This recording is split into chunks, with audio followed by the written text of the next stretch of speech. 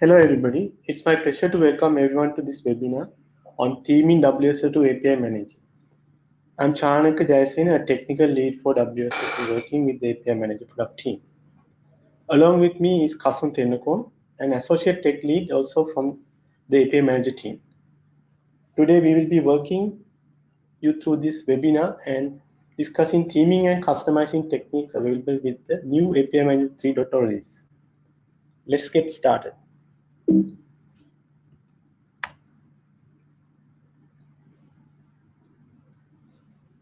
When it comes to advertising the APIs to the developers, it requires rebranding the developer portal according to the corporate needs. In this webinar, we will be covering the methodologies that are built into new API Manager 3.0, allowing you to customize it according to different theming requirements. We will look into how we can do basic look and feel customization with the developer portal, as well as some of the advanced techniques to override and rewrite parts of the rather specific components of the dev portal. With the first part of this session, we will cover some of the common tasks when it comes to branding and customizing the developer portal. Changing the header background color, changing the logo, removing the footer or changing its background color are some of the things that we will learn to do within this session. Also, we will have a look at some of the functional changes that can be done, where the basic theme methods such as adding a home page, making the listing view as the default view for pair listing, and so on. During the second part of this session, we will take a deep look into how this React application is structured and how we have developed the application. Also, we will see where to put customized code without getting them conflicted with the original code base.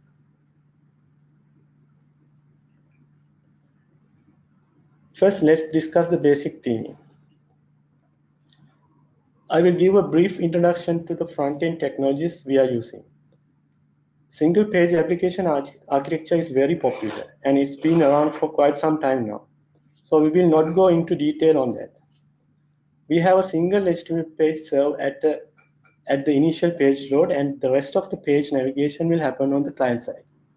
Actions such as listing APIs, selecting an API, generating trees will not trigger page load, but the experience for the user will be the same.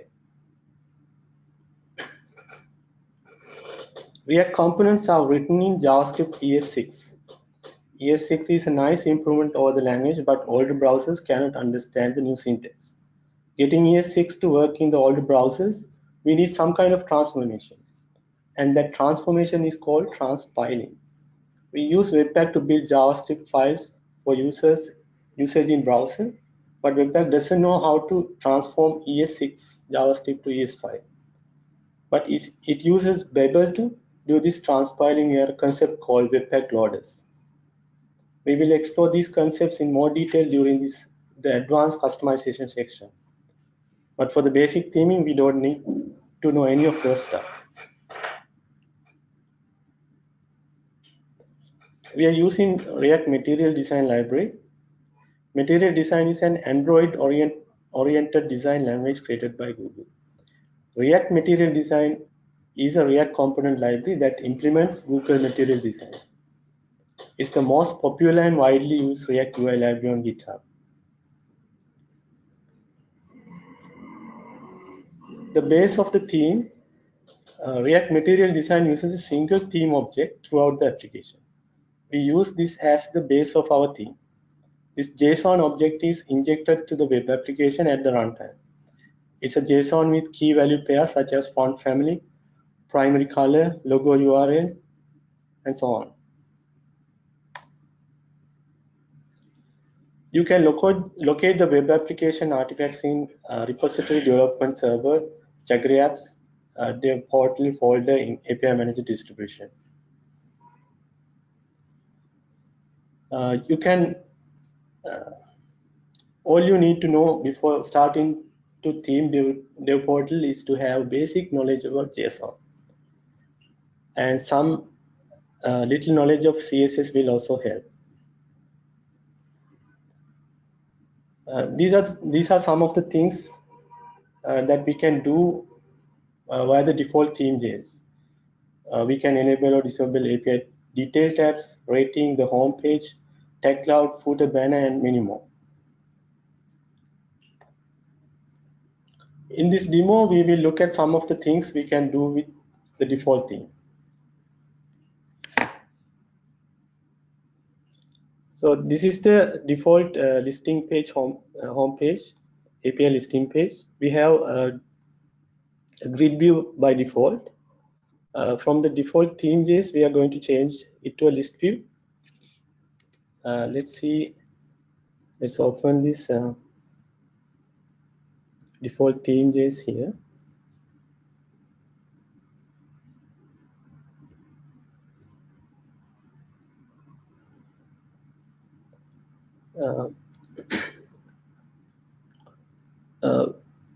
We can see this page style attribute is set to fluid by default. We can change it to list to change the styling of the API details tab, API listing page default look to a listing view. So once we refresh the page,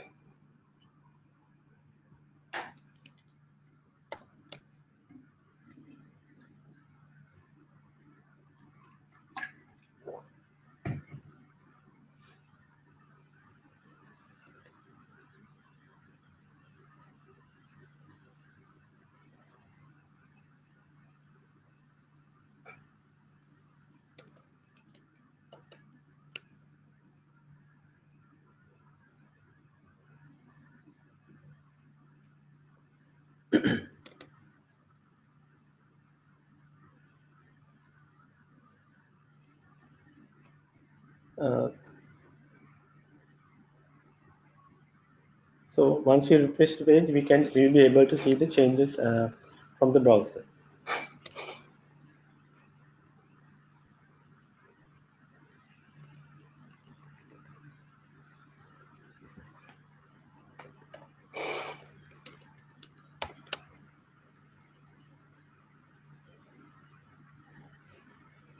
Now we can see the list view here. It can be changed from here. So the next thing we are going to do is to change the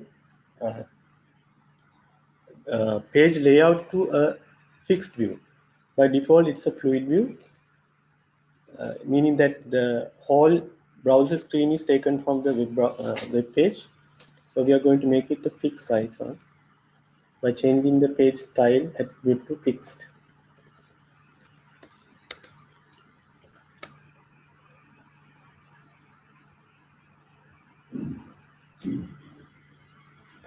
As you can see, the page size has been changed to a fixed size. We can also change the background color of the page. Now it's by default it's a dark color. We want to make it a light color.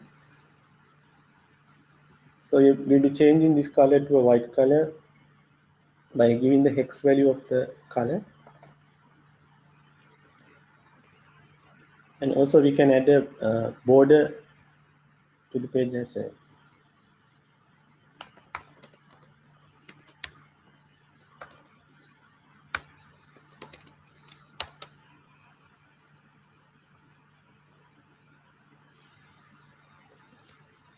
Next thing we are going to do is to change the logo to a different one.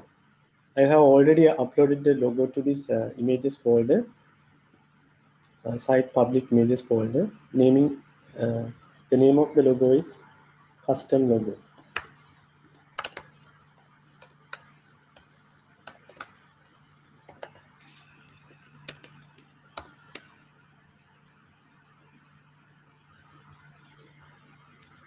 As you can see, we can see the logo, but the size of the logos are different. So we should be able to give the width and height of the logo.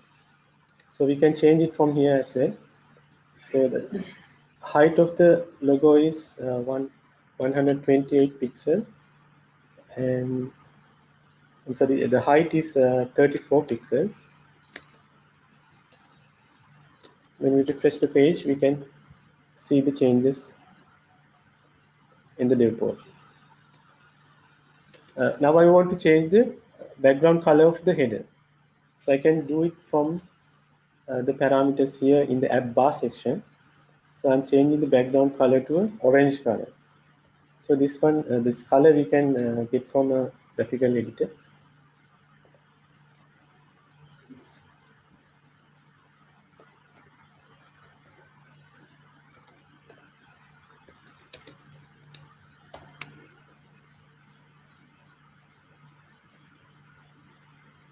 We have changed the header color to a different one.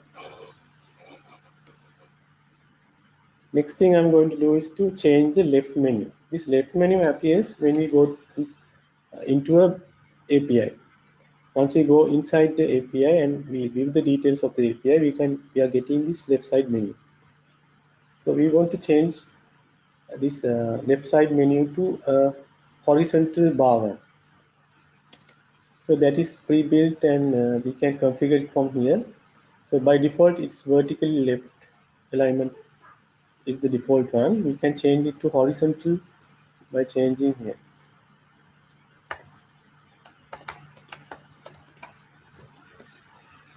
By just doing that, we will be able to get a menu that stays on the top. So the left side menu icon looks a little bit odd. So I'm going to remove it from the configuration.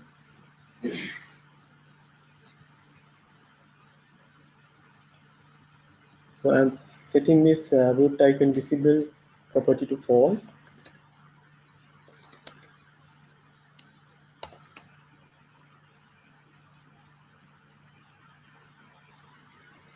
And the icon is gone. So similarly, we can change the left side menu to right side by putting the property as this, vertical right. It should appear on the right side of the page. I'm going to leave it as horizontal. And next thing I'm going to do is to color this information section to a black color. As you can notice, this text also is in black color, but the background is white color. Since background is white color, the text we can see. But if you change the background color to a black color, if the text also in the black color, we will not be able to see the text. Let's see by just changing the background color to black, what will happen. So this info bar section is have the related parameters for that section. So we are changing the background color to dark color. So once we only change the background color, now once we come here and refresh the page, the text colors also have been changed.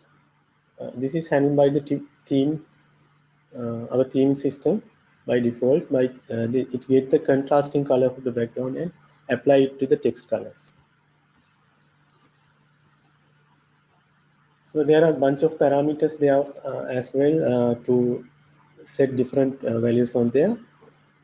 We can play around on those stuff and see get different results. Next thing we are going to do is to put a landing page.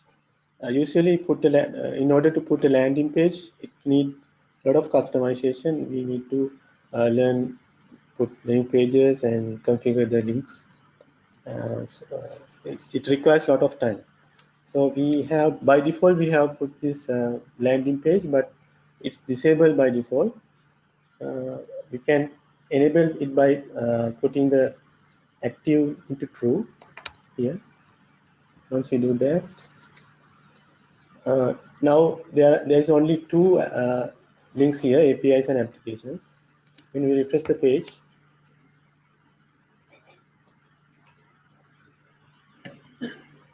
it gives us a home page as well. When we click the home page, we get this default home page with dummy text. This text also, we can configure that text from the theme.js default theme.js file. You can see the text here. we can add these slides, and we can configure the image locations, things like we can do. Let's see by customizing this text here.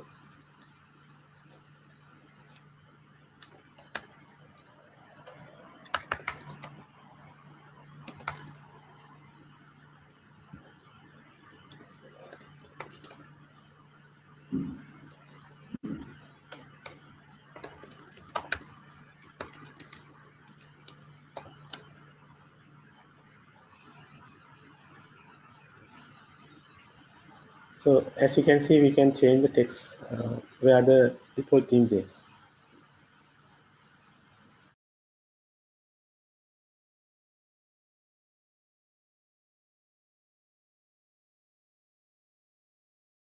Next thing we are going to do is to disable the tag cloud. Tag cloud we can see when we go to the API listing page. It's displayed on the left side. In order to disable the tag cloud, we can set its value to false here, which will hide the tag clouds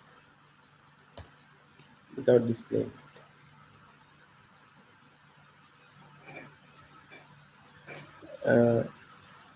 As you can see, there are a bunch of parameters here to change the look and feel of the tag cloud as well. And you can play around with this stuff to achieve different results. The next thing we are going to do is to we can disable different tabs in the API details page. As you can see, once you go to a API details page, you can see there are comments, tryout, and documentation. These links are there. We can in the overview page also, these sections are given in here as boxes. So what we are going to do is now we will be disabling this comment section by setting its value to false.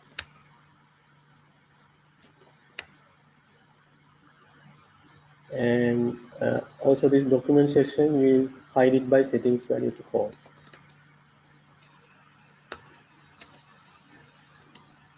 Once we refresh the page,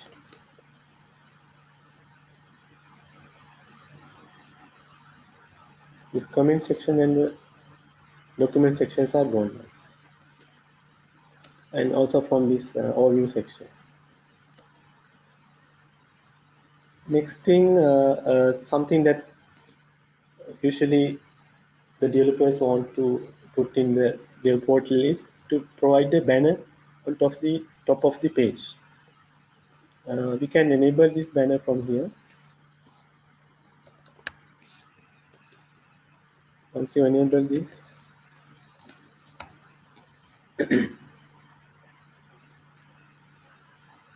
so this can be used to display a important announcement. It also can be customized and themed with these parameters given here. You can set the background color, the font color, etc.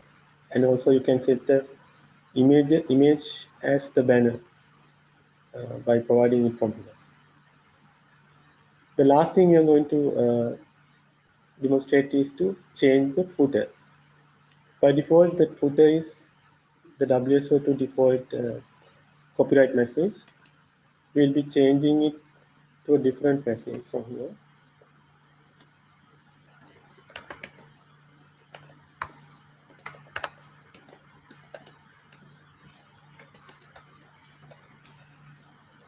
And we'll be changing the background to a very dark color.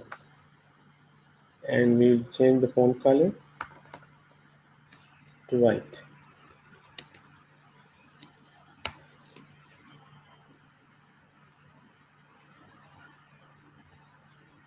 As you can see, the custom copyright message is displayed in here.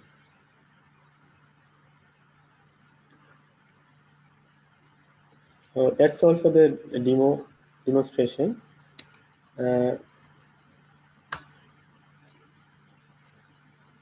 Next, we will be looking at how we theme for tenants. We can upload tenant-specific themes via admin web application. A theme file consists of the default theme JSON file and images. Let's see that in action.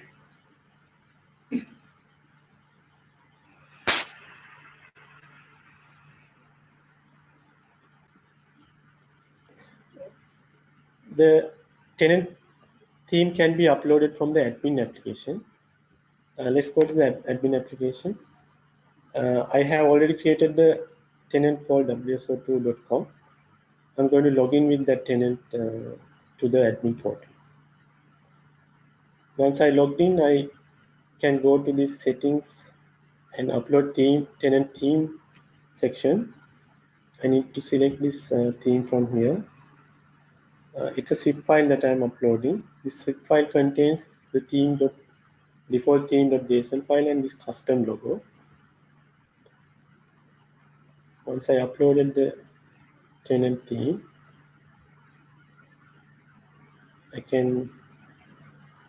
I'm going to this tenant store.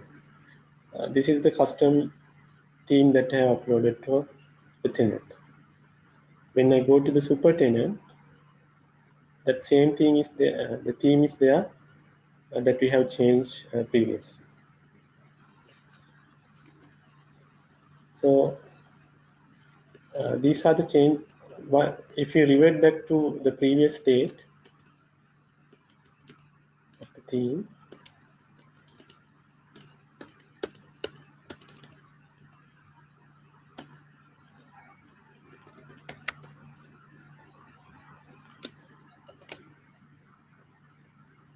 we were able to drastically change the UI without touching any CSS, JavaScript, or any HTML code. Just by going through this JSON file, we are able to completely change the look and feel of the developer portal. And there are a lot of other parameters as well in this one that we can use that parameters to provide a lot of customization on the developer portal. But in order to, if we want to do something that is not supported by default theme, we have to go with advanced customization. Now Kasun will take over and he will explain more detail on the advanced customization section.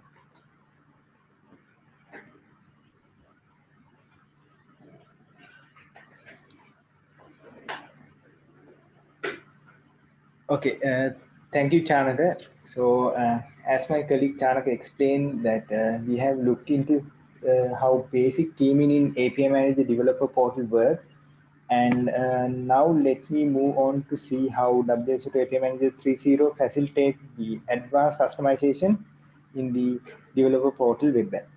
So, as Chanaka has mentioned earlier, we are using Webpack module bundler for bundling the JavaScript file. So we have developed a Webpack loader to allow customization in the developer portal.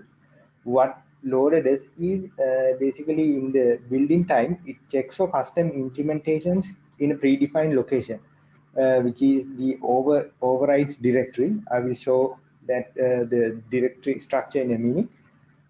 And while iterating through the files when building, it iterates through the JavaScript source files. And if the Webpack loader finds a matching source file in the overrides directory with the current file, which is the currently processing file in the source directory structure, it will replace the content of the original source file with the content of the custom implementation. So that's how this our custom loader works. So when we get the final JavaScript bundle, or once we complete the compilation process or building process, it contains the original source code with overridden custom implementation. So basically, once you get the final JavaScript bundle, it will contain your custom code as well as our original or the default code as well. So the app will be customized according to your needs. So in this way, you can literally turn the developer portal upside down. Basically, you can completely change the application in the way you want to see it. So let's move on and see how it works. So before going to the code, there are a few points that I would like to highlight here. First, it is very similar to subtheming concept that we had in API Manager 2x versions. For example, in the previous subtheming method, you can override the default implementation by putting the custom implementation in a parallel folder structure inside the subtheme directory. So similarly, in API Manager 3.0, you have to add your customizations in the override directory and build the developer portal app again. So note that previously you didn't have to build anything, but now you have to. I think this build process has mentioned by Chanaka as well, so I'm not going to repeat it here. Anyway, that modern JavaScript ecosystem brings a lot of advantage to the code base now in the API Manager 3.0. You can experience some of them in the customizations that you build as well. So for example, now it is possible to write tests for your UI extensions and custom implementation, and your custom code will validate against our ESLint rules that we have in place in developer portal code. And basically the customization limits is the REST API like data layer. So anything that you can fetch from fetch and pass through the REST API, you can build your any customization on top of that. So this whole stack make it easy to maintain your custom code and improve the code quality as well, because now you can even implement test for your customizations, and like going in the long run, you could reliably like depend on your custom code because you have now test in place. So, and the other point is, unlike the basic customization explained by Chanaka, for the advanced customizations, you need to have the source code uh, of the developer portal, and you need to install the Node.js and npm tool as well. We normally use NVM, which is a tool to manage Node.js versions to install Node.js in our workstation. You may use it, or you can try some other methods to install the Node and NPM tools. So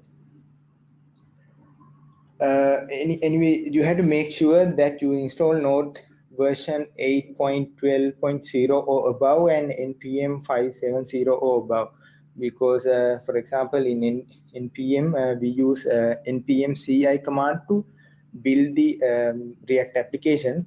So that ci command comes after npm 5.7.0. So you need to make sure that these minimum versions are met when you are installing these tools.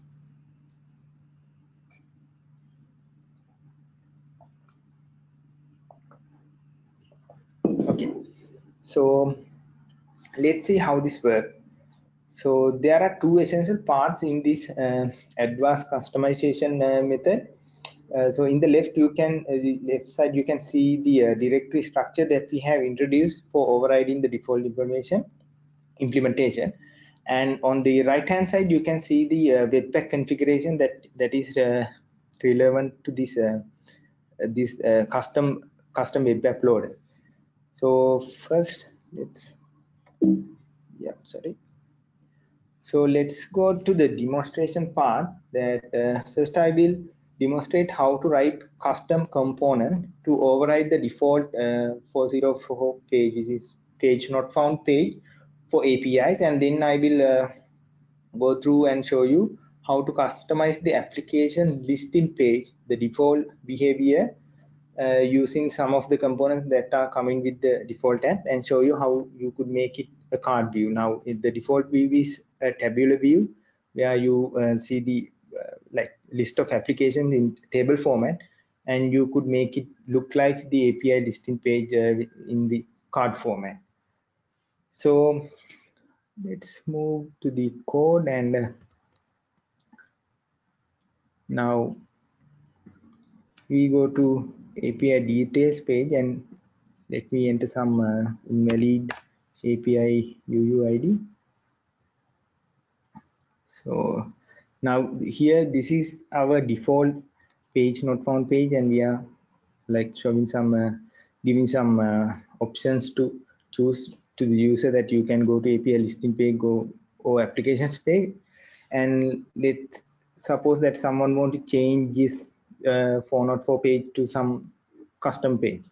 So with the basic customization level, you cannot actually do that, like completely replacing an existing component with some another one, but you have to go to the advanced customization level.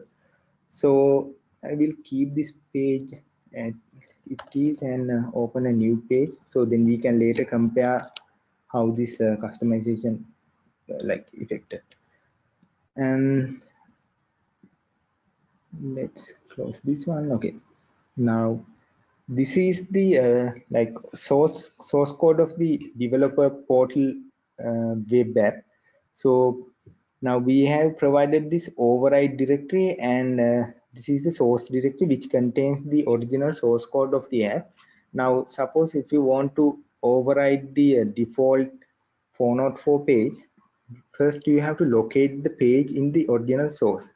Like since I know the path, I could directly go there, but like this is the page that is rendering that 404 for view. So if you don't know the path, you could use the React Dev tool, and there they have this component explorer, and you could use this explorer tool and then locate the component. So what is the component that is related to this view?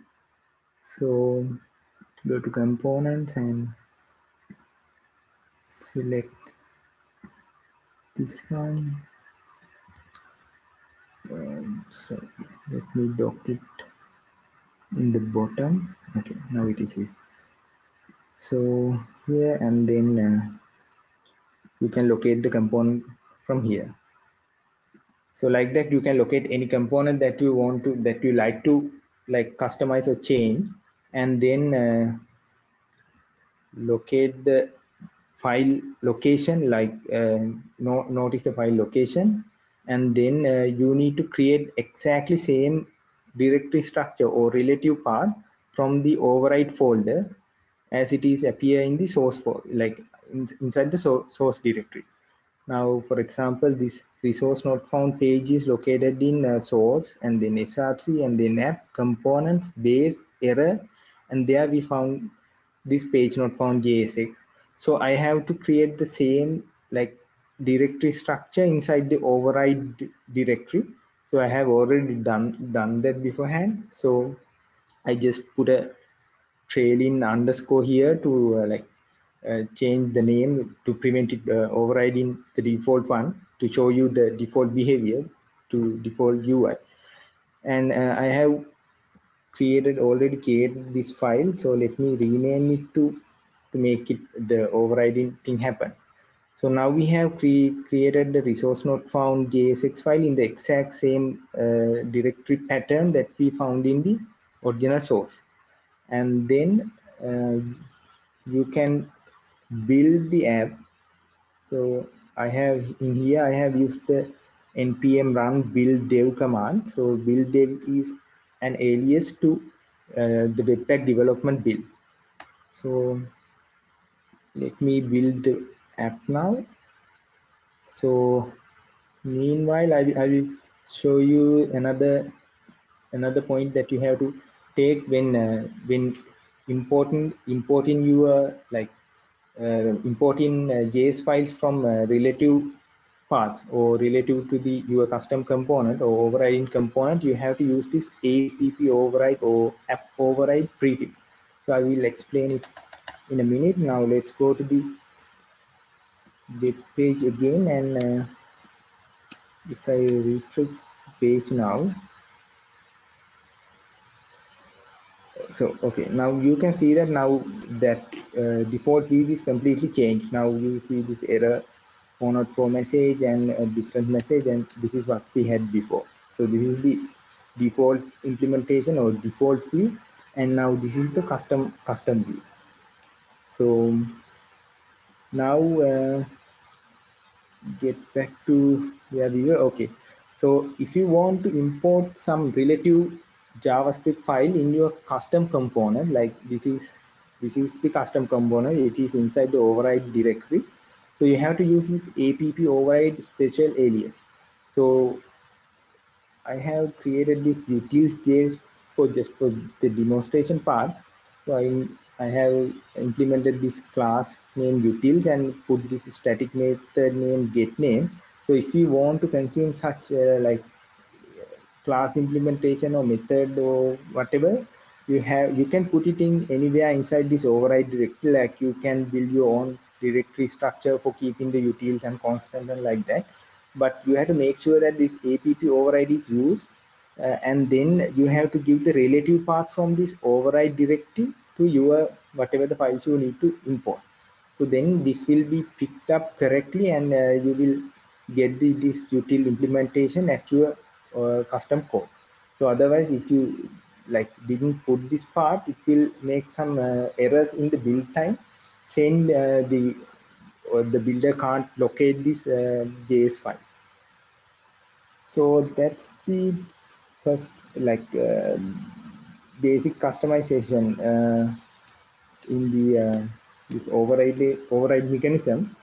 And now I will show you how we can customize the like little bit more advanced customization, use some of our existing React component. So for that I will log into the developer portal and go to the application listing page. So unlike in the APIs listing page, we haven't provided a way to like switch between views. Like for example, in APIs, you can switch to list view and grid view like that. But in application listing page, you don't have such option. So if an user want to implement a grid view to here, then again you can't do that with that default theme.js file, and you could go in the path in this advanced customization method. So in so I will show you how to do that as well. Now it's similar, it's same as before. Like you have to create a same folder structure, and you have to give the same name as it appears in the original source. So for in this example, we are trying to override this listing.jsx file in components application and listing inside the listing directory. So I will go to there, here, this listing and this file. So this is the original implementation, and now we want to change it to like show the list of APIs in card mode, or in a completely different mode. So what I have done here is I haven't like tried it from the scratch, but rather I have used some of the existing components that are coming with the default source. So for example, these custom icons, this loading icon, this application data, like data layer implementation, and this some of the React context, and these things are already coming in the default pack. So or the default source. So you can use or you can reuse these component as well when you are doing the customization. So that's what I'm going to demonstrate here. So just like before, I have created this file and the content, and I just rename it to prevent overriding the default p for the moment. And now I have rename it back to listing JSX, and I will rerun the build. So now what I want to highlight here is you can use the existing or the components that are coming that are developed by the WSO2 community in your customizations as well. And one thing you have to like notice, you have to use these app components and app data aliases when you are using those existing components. Otherwise, again, similar to the previous case, you will get some import resolution errors when you are building the application. So now the app has built successfully. Then let's I will keep this window as it is and open a new one. And now you can see that it has completely changed to a different view. So now you can see the application in the one application is shown as one card, and you can click on it and go to the application detail, and you can click on the edit button and it will navigate to the edit view like that. Now previously it had only the table view, and now we have card view.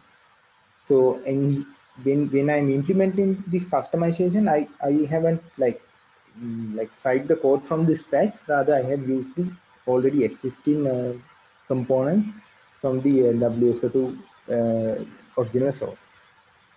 So those are the things that I want to cover in this advanced customization demo. So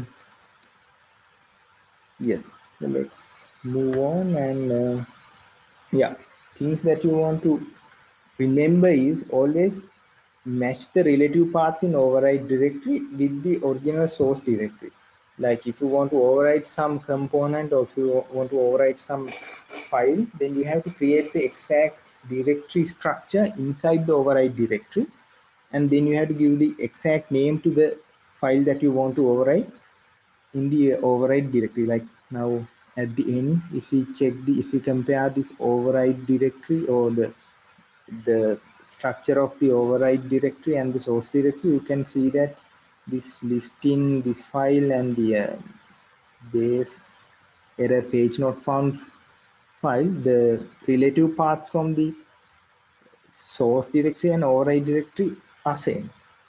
So just make sure that the directory relative paths are same, and then also you need to consider the app override alias. Using the app override alias whenever you use relative imports in your custom component, for example in here. So since this is something they are not available in the original source code, so you have to use this app override alias or prefix whenever you import such relative files.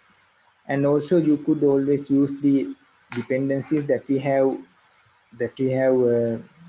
specified in our package.json file. So you are free to import anything that we have already like defined in the package.json, like in here, and in the listing page also. It's you can use any dependencies in the package.json. And then again, the other point is you use Webpack alias for default components. That means if you want to consume any component that is there in the original source, for example, this loading component, this application data layer, or the settings context, whatever the thing you want to import from the original source, you need to use these aliases. So let me show you where we have defined this aliases.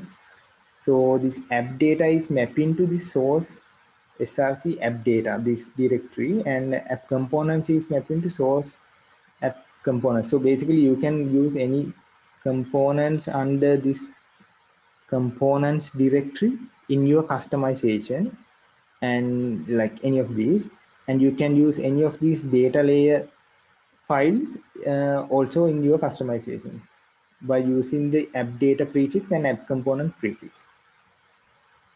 So yeah, so that's we have for today in our webinar, in Beautifying the Beautiful webinar. So if you have any questions, you may ask them now. We got one question. Can we use all Jaggery subthemes as in the new API Manager 3.0 web app? Yeah, so the all Jaggery subthemes are written in Jaggery code. Basically, it's a different language and it's a subset of JavaScript, but it's not 100% compatible with the React components. Or rather, the quick answer is no, you can't. You can't use the old Jaggery subthemes in the API Manager 3.0 React apps. You have to rewrite the customization in in React code.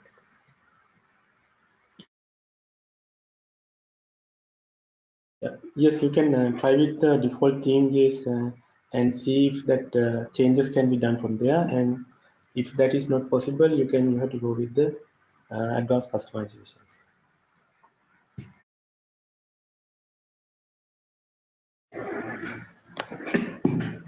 We have another question. The question is, are you using Redux library to manage state? Yes, we at the moment we don't use Redux. We completely depend on the the context API, and we have most of the recent code we have used the React hooks. So with hooks and the context API, I think we could survive with those two APIs at the moment, and we haven't think of integrating Redux library at the moment. So we don't use that basically. We don't use Redux.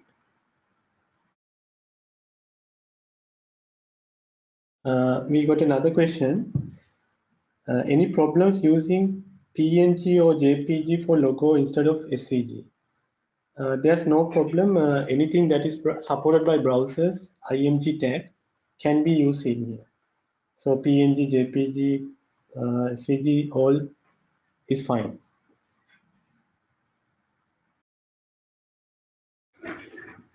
We have another question. In the demo, you showed how to update the static text. Could you elaborate a bit more on how referring to dynamic text or value? In the default theme.js, we only have static values. All the dynamic values actually coming from the store API, REST API. That part is only the REST API we are calling and getting the dynamic values. Other theme-related text is actually static.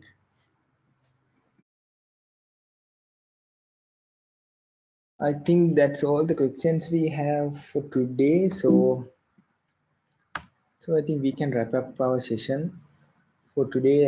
The Beautifying the Beautiful API Manager 3.0, how to customize the web app, mainly the dev portal. So you can try out our API Manager 3.0 release server from by downloading it from this link, and then you can join our Slack channel from this link, and you can explore the code base from GitHub in product APIM, and then you can, if you find any issues, you can report them from the product APIM before in the GitHub in the issues section. So thank you for joining us.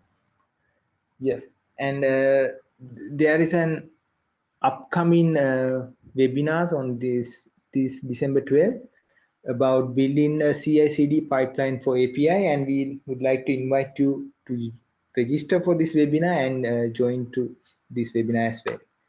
So thank you for joining us today, and have a nice day. Have a nice day. Thank you for joining us.